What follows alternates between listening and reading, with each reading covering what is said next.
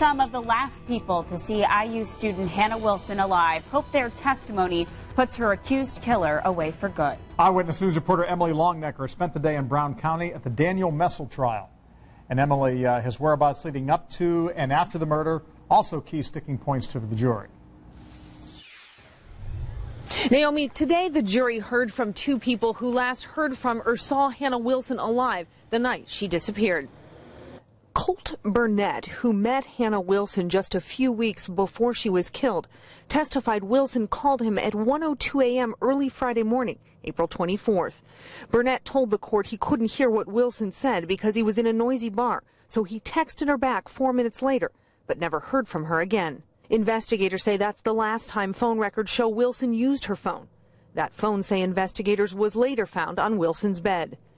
Jurors also heard from the taxi driver who took Wilson back to her Bloomington home the night she disappeared.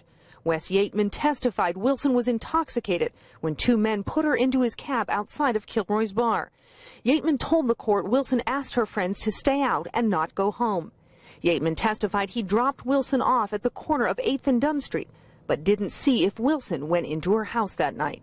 And coming up tonight at 6, I'll tell you about a former co-worker of Daniel Messel's who was with him the night before Hannah Wilson's body was found, and why he says he called state police back once he learned that Messel had been charged with Wilson's murder and found out how she died. John?